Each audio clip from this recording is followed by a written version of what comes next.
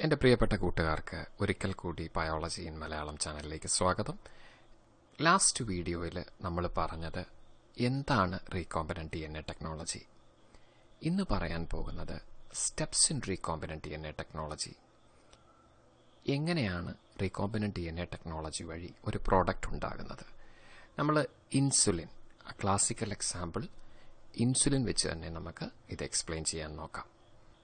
ഹ്യൂമിലിൻ, recombinant DNA ടെക്നോളജിയുടെ ഏറ്റവും വലിയ വിജയമായിട്ട് പറയുന്നത് ഈ റീകോമ്പിനന്റ് ഇൻസുലിൻ, അതിൻ്റെ പേര് ഹ്യൂമിലിൻ എന്നാണ്, അതിൻ്റെ ഡിസ്കവറിയാണ്. നമുക്കറിയാം, അതിനു മുമ്പ് ഈ ഇൻസുലിൻ ഡെഫിഷ്യൻസി വരുമ്പോൾ പേഷ്യൻസിന് കൊടുത്തിരുന്നത് ഒന്നിലെ ഇൻസുലിൻ ഫ്രം കൗ അല്ലെങ്കിൽ പിഗ്. ഈ ഇൻസുലിന് കുറേ പ്രശ്നങ്ങളുണ്ടായിരുന്നു. ചിലർക്ക് ചില അലർജിക് റിയാക്ഷൻസ് ഉണ്ടായിരുന്നു. അങ്ങനെ കുറേ പ്രശ്നങ്ങളുണ്ടായിരുന്നു. നമുക്കറിയാം, ഇൻസുലിൻ സിന്തസൈസ് ചെയ്യുന്നത് ബീറ്റാ സെൽസ് ആണ്. പാങ്ക്രിയാസിലെ beta cells, islets of ലാംഗർഹാൻസിലെ beta cells ആണ് ഇൻസുലിൻ സിന്തസൈസ് ചെയ്യുന്നത്. ആ ബുദ്ധിമുട്ടുകളൊക്കെ ഉള്ള സമയത്താണ് റീകോമ്പിനന്റ് ഇൻസുലിൻ അവൈലബിൾ ആകുന്നത്. ചെയ്യുന്നത് നമ്മുടെ ഹ്യൂമൻ ഇൻസുലിൻ ജീൻ ബാക്ടീരിയക്കകത്ത് നമ്മൾ ഇൻസേർട്ട് ചെയ്യും. ബാക്ടീരിയ ഒരു ബയോ ഫാക്ടറി ആയിട്ട് വർക്ക് ചെയ്യും. റീകോമ്പിനന്റ് ബാക്ടീരിയം ഇൻസുലിൻ പ്രൊഡ്യൂസ് ചെയ്യും വലിയ ബയോ റിയാക്ടേഴ്സിൽ. ഈ റീകോമ്പിനന്റ് ഇൻസുലിനെ വിളിക്കുന്നത് ഹ്യൂമുലിൻ എന്നാണ്. ഈ ഹ്യൂമുലിനെ കുറിച്ച് പറയുകയാണ്, ഇതാണ് ആദ്യത്തെ approved drug created by recombinant DNA technology. Advantage എന്ന് പറഞ്ഞാൽ ഒത്തിരി quantities within A short time ബാക്ടീരിയയാണ് divide ചെയ്ത് എക്സ്പ്രസ് ചെയ്യാൻ, ജീൻ എക്സ്പ്രസ് ചെയ്യാൻ വളരെ ഷോർട്ട് ലൈഫ് സൈക്കിളാണുള്ളത്. ഹ്യൂമൻ ജീൻ തന്നെ ആയതുകൊണ്ട് ഒരു അലർജിക് റിയാക്ഷൻസ് ഇല്ല, വേറെ ഇൻഫെക്ഷനുള്ള സാധ്യതയില്ല, എത്തിക്കൽ ഇഷ്യൂസ് ഇല്ല. കാരണം ആനിമൽസിനെ നമുക്ക് ഐലറ്റ്സ് ഓഫ് ഇതിനെ സാക്രിഫൈസ് ചെയ്താൽ മാത്രമേ നമുക്ക് ഇൻസുലിൻ എടുക്കാൻ സാധിക്കുമായിരുന്നുള്ളൂ. അപ്പം അങ്ങനെയുള്ള പ്രശ്നങ്ങളൊന്നും ഇല്ല. അതിനു മുമ്പ് ഇൻസുലിൻ എന്തുകൊണ്ട് റീകോമ്പിനന്റ് DNA ടെക്നോളജി വഴി ഉണ്ടായ ആദ്യത്തെ ഡ്രഗായി, ആ പ്രോട്ടീൻ സിന്തസിസ് ചെയ്യാനുള്ള കാരണം എന്താണ്, അതുകൂടെ നമുക്കൊന്നറിയാം. ഫെഡറിക് സാങ്കറാണ്, ഇദ്ദേഹമാണ് ഇൻസുലിൻ്റെ സ്ട്രക്ചർ കണ്ടുപിടിച്ചത്. ഇതൊരു വളരെ സിമ്പിൾ പ്രോട്ടീനാണ്. 2 ചെയിനാണ് ഈ പ്രോട്ടീൻ ഉള്ളത്, എ ചെയിനും ബി ചെയിനും. നിങ്ങൾക്ക് കാണുന്ന പോലെ എ ചെയിൻ ഏകദേശം 21 അമിനോ ആസിഡും ബി ചെയിന് 30 അമിനോ ആസിഡും ഉള്ള. അപ്പോൾ പ്രോട്ടീൻ്റെ സ്ട്രക്ചർ നോക്കുമ്പോൾ this is A simple protein which is having 2 chains, A chain and B chain, that is joined by disulphide bond. ഇത് സിസ്റ്റീൻ റെസിഡ്യൂ ആണ്, sulphur containing amino ആസിഡാണ്. Disulphide bond വഴി bond ചെയ്തിരിക്കുന്നു. നിങ്ങൾക്ക് കാണാം, ബോണ്ടിങ് എല്ലാം സിസ്റ്റീൻ ഡൈസൾഫൈഡ് ബോണ്ടാണ് ഈ മഞ്ഞ കളറിൽ കാണിച്ചേക്കുന്നത്. അപ്പോൾ ഇത് സിമ്പിൾ പ്രോട്ടീൻ ആയതുകൊണ്ടാണ് ഇൻസുലിൻ നമുക്ക് റീകോമ്പിനന്റ് DNA ടെക്നോളജി വഴി താരതമ്യേന എളുപ്പത്തിൽ സിന്തസൈസ് ചെയ്യാൻ സാധിച്ചത്. ഇതുപോലെ എല്ലാ പ്രോട്ടീനും സിന്തസൈസ് ചെയ്യാൻ പറ്റാത്തതിൻ്റെ കാരണവും മിക്ക ഹ്യൂമൻ പ്രോട്ടീൻസും ഒത്തിരി കോംപ്ലക്സ് ആണ്. ഉണ്ടായതിനു ശേഷം ഒത്തിരി മോഡിഫിക്കേഷൻസിന് ശേഷമാണ് ആക്റ്റീവ് പ്രോട്ടീനായിട്ട് രൂപാന്തരപ്പെടുന്നത്. ഈ വർക്കിന് അദ്ദേഹത്തിന് 1958 ഇൻസുലിൻ സ്ട്രക്ചർ കണ്ടുപിടിച്ചതിന് നൊബേൽ പ്രൈസ് കിട്ടിയതാണ്. ഇനി നമുക്ക് നോക്കാം steps in recombinant DNA technology. അപ്പം നമ്മൾ പ്രകൃതിയുടെ അത്ഭുതങ്ങൾ ഒത്തിരി പറയും. ഇനി നമ്മളുടെ ജീനോമിൽ നമ്മൾ വരുത്തിയ ചെറിയ മോഡിഫിക്കേഷൻസ് കൊണ്ട് ഉണ്ടാക്കുന്ന അത്ഭുതങ്ങളാണ് നമ്മൾ പറയാൻ പോകുന്നത്. നമുക്ക് തുടങ്ങാം. ആദ്യം നമുക്ക് എന്താ വേണ്ടത്? നമുക്ക് ഡിസൈർഡ് ജീൻ, നമുക്ക് ഇൻസേർട്ട് ചെയ്യാനുള്ള ജീൻ വേണം, അല്ലേ? അപ്പോൾ ഫസ്റ്റ് സ്റ്റെപ്പ് എന്നായിരിക്കും? ഐഡന്റിഫിക്കേഷൻ. എവിടെ കണ്ടുപിടിക്കണം? Isolation of gene of interest. നമുക്കതിനെ വേർതിരിച്ചെടുക്കണം, അല്ലേ? ക്ലോൺ ചെയ്യാൻ ഉപയോഗിക്കുന്ന ജീനെ കണ്ടുപിടിക്കണം, എന്നിട്ടതിനെ വേർതിരിച്ചെടുക്കണം. രണ്ടാമത്തെ പ്രോസസ്സ്, ഈ ജീനിനെ ഒരു സ്യൂട്ടബിൾ വെക്ടറിൽ ഇൻസേർട്ട് ചെയ്യണം. നമ്മൾ കഴിഞ്ഞ റീകോമ്പിനന്റ് DNA ടെക്നോളജിയുടെ ഡെഫിനിഷൻ പറഞ്ഞു plasmid is A common vector. ഇതുപോലെ ഒത്തിരി വെക്ടേഴ്സ് ഉണ്ട്. വഹിക്കുന്ന ഈ നമ്മുടെ ജീൻ ഓഫ് ഇൻട്രസ്റ്റിനെ, ഡിസൈർഡ് ജീനിനെ വഹിക്കുന്ന DNA മോളിക്യൂളിനെ നമ്മൾ വെക്ടർ എന്ന് പറയും. മൂന്നാമത്തെ step, introduction of this vector in to A suitable organism. അതിനെ ഹോസ്റ്റ് എന്ന് നമ്മൾ വിളിക്കും, പ്രോസസ്സിനെ ട്രാൻസ്ഫർമേഷൻ എന്ന് പറയും. ഈ ഓരോ സ്റ്റെപ്പും നമ്മൾ എക്സ്പ്ലെയിൻ ചെയ്യും. നാലാമത്തെ സ്റ്റെപ്പ് എന്ന് പറഞ്ഞാൽ selection of transformed host cell. അപ്പോൾ നമ്മൾ ഈ ചെയ്യുന്ന എക്സ്പെരിമെന്റിൽ എല്ലാ സെല്ലിലും റീകോമ്പിനന്റ് വെക്ടർ കാണത്തില്ല. അതിനെയാണ് selection of transformed host cell എന്ന് പറയുന്നത്. അഞ്ചാമത്തെ സ്റ്റെപ്പ്, ഇതെന്തിനു വേണ്ടിയാണ് ചെയ്യുന്നത്? Expression or multiplication of the introduced gene in the host. ഒന്നില്ലെങ്കിൽ ആ ജീൻ്റെ കോപ്പീസ് ഉണ്ടാക്കാൻ, അല്ലെങ്കിൽ ആ ജീൻ കോഡ് ചെയ്തേക്കുന്ന പ്രോട്ടീൻ ഉണ്ടാക്കാൻ വേണ്ടിയാണ് നമ്മളിതെല്ലാം ചെയ്യുന്നത്. ആൻഡ് ഫൈനലി ഹ്യൂമൻ ഇൻസുലിൻ്റെ കേസിൽ നമുക്ക് പ്യൂരിഫൈ ഇവിടെ വേണം. 2 ചെയിനുണ്ട്. അത് കാരണം തന്നെ ആ 2 ചെയിനെയും സെപ്പറേറ്റ് ആയിട്ടാണ് ഉണ്ടാക്കുന്നത്. അതിനെ പ്യൂരിഫൈ ചെയ്ത് ജോയിൻ ചെയ്യേണ്ടതുകൂടെ ഉണ്ട്. First step identification and isolation of gene of interest. നമുക്ക് എവിടുന്ന് ഈ ജീൻ കിട്ടുന്നത്? ഇപ്പോൾ ഇൻസുലിൻ ജീൻ എന്ന് പറഞ്ഞു, എവിടുന്ന് എനിക്ക് ആ ജീൻ കിട്ടും? അതിന് ചില സോഴ്സസ് ഉണ്ട്. ഒന്ന് ജീനോമിക് ലൈബ്രറി. ജീനോമിക് ലൈബ്രറി എന്ന് പറയാൻ നമ്മൾ സാധാരണഗതിയിൽ നമുക്കൊരു ബുക്ക് വേണം. നമ്മൾ സാധാരണഗതിയിൽ നോക്കുന്നത് ഒരു ലൈബ്രറിയിലാണ്, കളക്ഷൻ ഓഫ് ബുക്സ്. അതുപോലെ ജീൻസിൻ്റെ ഒരു കളക്ഷൻ ലോകത്തിൻ്റെ വിവിധ ലാബുകളിൽ ഉണ്ട്, സൂക്ഷിക്കപ്പെട്ടിട്ടുണ്ട്. അപ്പം ഈ ജീനോമിക് ലൈബ്രറിയിൽ നമുക്ക് സെർച്ച് ചെയ്ത് കഴിഞ്ഞാൽ ജീൻ സീക്വൻസ് കിട്ടും, അല്ലെ ജീനോം കിട്ടും. ഇപ്പം നമ്മുടെ ഒരു ലാബ്, ഇതിൽ വർക്ക് ചെയ്യുന്ന ഒരു ലാബാണെങ്കിൽ പലപ്പോഴും ചിലപ്പം ജീൻ ഫ്രാഗ്മെൻറ്റ്സ് തന്നെ കാണാം. അപ്പം ഇതിനെയാണ് ജീനോമിക് ലൈബ്രറി എന്ന് വിളിക്കുന്നത്. ഓരോ ബാക്ടീരിയൽ കോളനിയും ഓരോന്നിൻ്റെ അകത്തും ഓരോ ജീൻ ഫ്രാഗ്മെൻ്റ് ആയിരിക്കും ഉള്ളത്. ഓരോ എക്സ്പെരിമെൻറ്റിന് വേണ്ടി നമ്മൾ ഓരോന്നും ഉപയോഗിക്കുന്നു. cDNA ലൈബ്രറി എന്ന് പറഞ്ഞാൽ ഇത്രയേ ഉള്ളൂ വ്യത്യാസം. ജീനോമിക് ലൈബ്രറിയിൽ കോഡിംഗ് സീക്വൻസും നോൺ കോഡിംഗ് സീക്വൻസും കാണും. cDNA ലൈബ്രറി എന്ന് പറഞ്ഞാൽ cDNA കാണത്തുള്ളൂ, അതായത് നോൺ കോഡിംഗ് സീക്വൻസസ് അല്ലെങ്കിൽ ഇൻട്രോൺസ് കാണില്ല. ഇതിനെ ബാക്ടീരിയൽ എക്സ്പ്രസ് ചെയ്യാൻ cDNA ലൈബ്രറിയാണ് പ്രിഫർ ചെയ്യുന്നത്. കാരണം ബാക്ടീരിയക്കകത്ത് ഈ നോൺ കോഡിംഗ് സീക്വൻസിനെ അല്ലെങ്കിൽ ഇൻട്രോൺസിനെ മുറിച്ചു മാറ്റാനുള്ള മെക്കാനിസം ഇല്ല. പിന്നെ ഇപ്പം നമുക്ക് സാധ്യമാണ്, നമുക്കറിയാം ഇപ്പോൾ ഒത്തിരി ഡേറ്റാബേസസ് ഉണ്ട് ഈ ജീൻ സീക്വൻസ് തരുന്നത്. ഇപ്പോൾ ഇൻസുലിൻ ജീൻ നമ്മൾ ജസ്റ്റ് ജെൻബാങ്ക് എന്ന് പറയുന്ന ബയോഇൻഫർമാറ്റിക്സ് നമ്മൾ ഡേറ്റാബേസ് ന്യൂക്ലിയോടൈഡ് ഡേറ്റാബേസിൽ സെർച്ച് ചെയ്താൽ സീക്വൻസ് കിട്ടും. ആ സീക്വൻസ് ഉപയോഗിച്ച് വേണമെങ്കിൽ നമുക്ക് കെമിക്കൽ സിന്തസിസ് പോസിബിൾ ആണ്.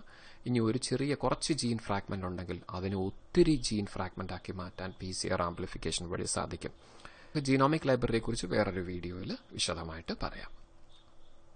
അപ്പം നമുക്ക് എവിടുന്ന ജീൻ ഓഫ് ഇൻട്രസ്റ്റ് കിട്ടുന്നത്? ജീനോമിക് ലൈബ്രറി അല്ലെ cDNA ലൈബ്രറി. അവിടുന്ന് ഒരു ക്ലോൺ എന്ന് പറയുന്നൊരു ബാക്ടീരിയൽ കോളനി വിത്ത് ഇൻസുലിൻ ജീൻ, അത് നമ്മൾ സെലക്ട് ചെയ്തു. A ചെയിൻ B ചെയിൻ നമ്മൾ സെലക്ട് ചെയ്തു. A chain B chain select ചെയ്തു. ഹ്യൂമൻ ഇൻസുലിൻ ജീനെ ഐസൊലേറ്റ് ചെയ്തെടുത്തു. ഒന്ന് ഇമാജിൻ ചെയ്യണം, ഒരു bacterial Petri ഡിഷിലെ കോളനിയാണ് actually containing this A chain and B chain.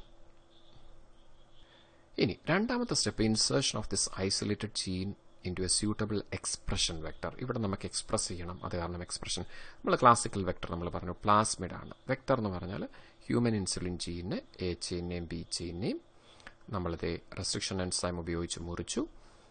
എന്നിട്ട് ഈ ജീനിനെ ഇൻസേർട്ട് ചെയ്തു, ലൈഗേസ് വെച്ച് ജോയിൻ ചെയ്തു. Restriction enzyme DNA cutting എൻസൈമാണ്, ligase എന്ന് പറഞ്ഞാൽ DNA ജോയിനിങ് എൻസൈമാണ്. അങ്ങനെ we have A recombinant DNA molecule. അപ്പോൾ വെക്ടർ എന്ന് പറഞ്ഞാൽ any DNA molecule that carries our gene of interest is A vector. നമ്മുടെ ജീനിനെ വഹിക്കുന്ന DNA മോളിക്യൂളിനെ നമ്മൾ വെക്ടർ എന്ന് പറയും. അപ്പം നമുക്ക് എന്നായി? ഒരു റീകോമ്പിനന്റ് DNA മോളിക്യൂൾ കിട്ടി. അത് കാരണമാണ് ഈ ടെക്നോളജിയെ റീകോമ്പിനന്റ് DNA ടെക്നോളജി എന്ന് പറയുന്നത്. ഇവിടെ human insulin ജീൻ്റെ portion these green colour, പിന്നെ ഈ റെഡ് കളർ എന്ന് പറഞ്ഞാൽ ബാക്ടീരിയൽ പ്ലാസ്മിഡ് DNA ആണ്. അപ്പോൾ 2 സോഴ്സിൽ നിന്നുള്ള DNA ഒരുമിച്ചാക്കി റീകമ്പൈൻ ചെയ്തു. That is why this technology is called as recombinant DNA technology. Now we have the recombinant DNA. ഒരു പോയിന്റ് കൂടെ ആഡ് ചെയ്യുന്നു. Restriction എൻസൈംസിനെ molecular scissors, molecular knives എന്നൊക്കെ വിളിക്കാറുണ്ട്. കാരണം മുറിക്കുന്നുണ്ട്, DNA കട്ട് ചെയ്യുന്നുണ്ട്. ലൈഗേസിനെ മോളിക്കുലാർ ഗ്ലൂ എന്നൊക്കെ വിളിക്കാറുണ്ട്. കാരണം DNA ജോയിൻ ചെയ്യാൻ സഹായിക്കുന്ന എൻസൈം ആയതുകൊണ്ട്. അപ്പോൾ രണ്ടാമത്തെ സ്റ്റെപ്പ് കഴിഞ്ഞു. അപ്പോൾ അതേ അങ്ങനെ എക്സ്പ്രഷൻ വെക്ടർ എന്ന് പറഞ്ഞാൽ ഇതാണ്. ഒരു പ്രൊമോട്ടർ സീക്വൻസ് കാണും. That promoter sequence is essential for expression of that particular gene. അപ്പോൾ അത് കാരണമാണ് നമ്മളിതിനെ എക്സ്പ്രഷൻ വെക്ടർ എന്ന് ഉദ്ദേശിക്കുന്നത്. അപ്പം ഈ ജീൻ എക്സ്പ്രസ് ചെയ്യണമെങ്കിൽ പ്രൊമോട്ടർ സീക്വൻസ് വേണം. അപ്പോൾ A ചെയിനും B ചെയിനും, insulins A ചെയിനും B ചെയിനും നമ്മൾ ഒരു വെക്ടറിൽ ഇൻസേർട്ട് ചെയ്ത് കഴിഞ്ഞു. മൂന്നാമത്തെ step, introduction of this vector into A suitable host. ഇതിനെ വിളിക്കുന്നത് ട്രാൻസ്ഫർമേഷൻ. ഇപ്പം നമ്മുടെ കയ്യിൽ ഒരു റീകോമ്പിനന്റ് DNA മോളിക്യൂൾ ഉണ്ട്. ഈ റീകോമ്പിനന്റ് DNA മോളിക്യൂളിനെ ഒരു ബാക്ടീരിയയ്ക്കുള്ളിലേക്ക് കടത്തിവിടുക. അപ്പം ആ ബാക്ടീരിയ നമ്മൾ വിളിക്കും ജനറ്റിക്കലി മോഡിഫൈഡ് ബാക്ടീരിയം. E.coli ആണ് ഏറ്റവും കോമൺ ആയിട്ട് ഉപയോഗിക്കുന്നത് വിത്ത് അവർ ഇൻസുലിൻ ജീൻ. ഇതാണ് നമ്മുടെ ഉദ്ദേശം. ഈ പ്രോസസ്സിനെ വിളിക്കുന്നത് ട്രാൻസ്ഫർമേഷൻ. അതായത് introduction of that recombinant vector into the host is called as transformation. Transformation എന്ന് പറഞ്ഞാൽ ട്രാൻസ്ഫോം ചെയ്യുക. ഇതിന്റെ ജീനോം മാറ്റപ്പെട്ടു അല്ലെ, വേറൊരു ജീവിയുടെ ജീനോം ഇതിന്റെ അകത്ത് വന്നു, അത് കാരണം ആ വേർഡ് ഉപയോഗിക്കുന്നത് ട്രാൻസ്ഫർമേഷൻ. ഇപ്പോൾ ഇതാണ് ട്രാൻസ്ഫർമേഷൻ. നിങ്ങൾക്കറിയാം, നമ്മുടെ vector A ചെയിനും B ചെയിനും insulin chain ഇപ്പോൾ ബാക്ടീരിയക്കകത്തേക്ക് ഇൻട്രൊഡ്യൂസ് ചെയ്തു. ട്രാൻസ്ഫർമേഷന് ഡിഫറെൻറ്റ് ടെക്നിക്സ് ഉണ്ട്. നമുക്ക് particle gun delivery, calcium chloride mediated transformation, micro injection, ഇലക്ട്രോപോറേഷൻ, അങ്ങനെ ഒത്തിരി മെത്തേഡ്സ് ഉണ്ട്. പല രീതിയിൽ നമുക്ക് ട്രാൻസ്ഫോം ചെയ്യാൻ പറ്റും. അഗ്രബാക്ടീരിയ മീഡിയേറ്റഡ് ട്രാൻസ്ഫർമേഷൻ, അങ്ങനെയൊക്കെ ചെയ്യാൻ പറ്റും.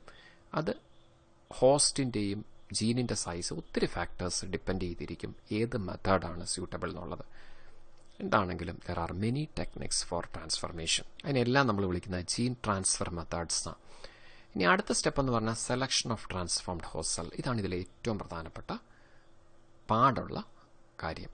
അപ്പം നമ്മളൊരു എക്സ്പെരിമെൻ്റ് നടത്തി കഴിഞ്ഞാൽ 3 തരം സെല്ല് കിട്ടും. ആദ്യത്തേത് നോൺ ട്രാൻസ്ഫോംഡ് ബാക്ടീരിയൽ സെൽ, ഒന്നും സംഭവിച്ചിട്ടില്ല. ഇതായിരിക്കും ഒരു 90% എക്സ്പെരിമെൻറ്റിൽ സംഭവിക്കുന്നത്.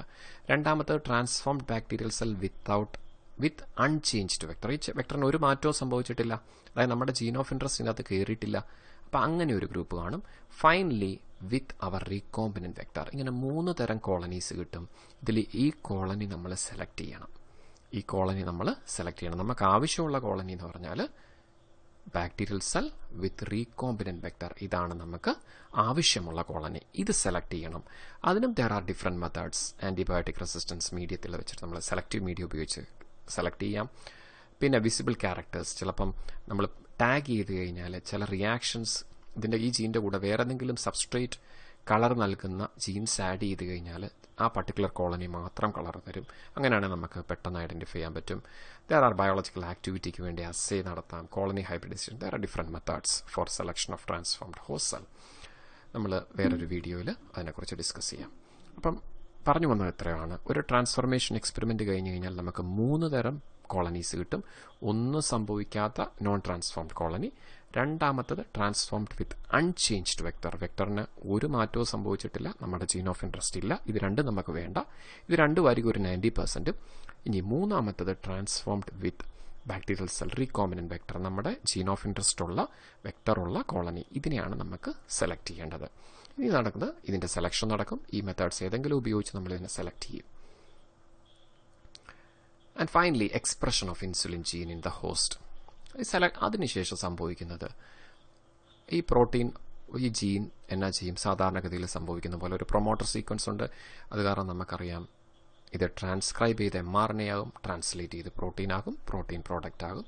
അതിന് നമ്മൾ വലിയ ബയോറിയാക്ടേഴ്സിലായിരിക്കും. ബാക്ടീരിയ കണ്ടിന്യൂസ് ആയിട്ട് ഡിവൈഡ് ചെയ്യും. അത് കാരണം തന്നെ ഒത്തിരി പ്രോട്ടീൻസ് അല്ലെ ഹ്യൂമുലിൻ നമുക്ക് ലഭ്യമാകും. ഇപ്പോൾ ഇൻസുലിൻ്റെ കേസിലാണെങ്കിൽ insulin A chain B chain separate ആയിട്ടാണ് സാധാരണ കൾച്ചർ ചെയ്യുന്നത്. എ ചെയിൻ ബി ചെയിൻ എന്നിട്ട് ചെയ്യുന്നതെന്ന് പറഞ്ഞാൽ ഈ ബീറ്റ ഗാലക്ടോസിഡേസ് പ്രോട്ടീൻ പ്രൊമോട്ടറിന് ചേർന്ന് വേറൊരു പ്രോട്ടീൻ ഉണ്ടായിരുന്നു, അതിനെ ആദ്യം ക്ലീവ് ചെയ്യും. അത് ആവശ്യമില്ലാത്ത പ്രോട്ടീനാണ്. അതിനുശേഷം എന്താ ചെയ്യുന്നത്, ഈ എ ചെയിനെയും ബി ചെയിനെയും ഒരുമിച്ചാക്കിയിട്ട് ഡൈസൾഫൈഡ് ബ്രിഡ്ജ് കൊടുക്കും. Combines polypeptide produce function. അപ്പോഴാണ് ഒരു ആക്റ്റീവ് ഇൻസുലിനായിട്ട് മാറുന്നത്. അപ്പോൾ ആദ്യം ഉണ്ടാകുന്നത് ബീറ്റ ഗാലക്ടോസിഡേസ് ഇൻസുലിൻ ഫ്യൂഷൻ പ്രോട്ടീനാണ്. ഇതാണ് ഇൻസുലിൻ ബി ചെയിൻ, ഇത് ബീറ്റ ഗാലക്ടോസിഡേസ് പ്രോട്ടീനാണ്. അപ്പം ഇതിനെ ആദ്യം നമുക്ക് മുറിച്ച് കളയണം. അതിനുശേഷം ഇതിനെ ഡൈസൾഫൈഡ്, 2 കൾച്ചറും എ ചെയിനും ബി ചെയിനും ഡൈസൾഫൈഡ് ബോണ്ട് വെച്ച് കമ്പൈൻ ചെയ്യണം. So that will be getting active insulin. അതിനെ നമ്മൾ വിളിക്കുന്നത് ഹ്യൂമുലിൻ എന്നാണ് വിളിക്കുന്നത്. അപ്പോൾ ഇപ്പോഴും നമ്മൾ ചെയ്യുന്നത് ഇതാണ്.